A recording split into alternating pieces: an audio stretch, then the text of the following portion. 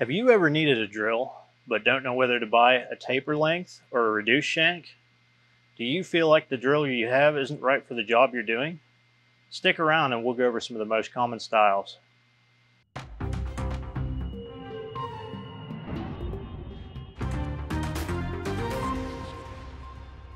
Jobber drills are the most widely available style. These are medium length with a shank and point of the same diameter.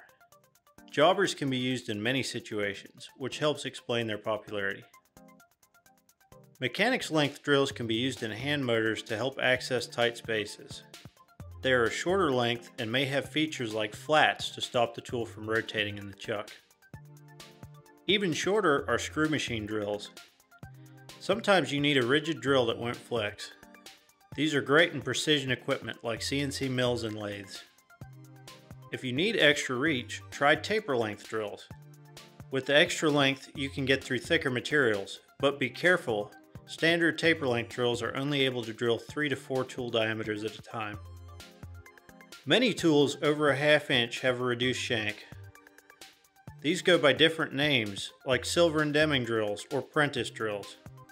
The small shank lets you hold the tools in a drill chuck, which helps you produce large holes where heavy equipment can't go. With so many different styles, it's important to think about the material you're drilling, the equipment you're using, and any special requirements to make sure you pick the right tool for the job. If you want to take your tool knowledge to the next level, subscribe and hit the notification bell for new tech tips every week.